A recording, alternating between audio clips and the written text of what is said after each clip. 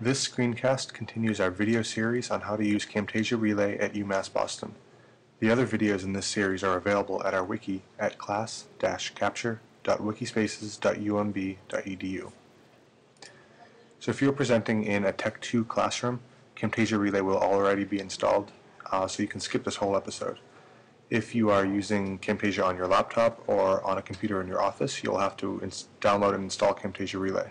So you can get that if you open your web browser to camtasia.umb.edu.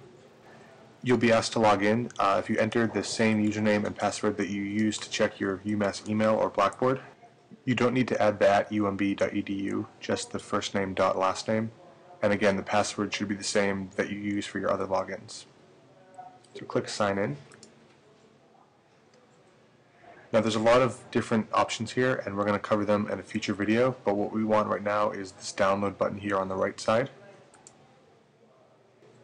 So select the version for your operating system, Mac or PC, and download and install it.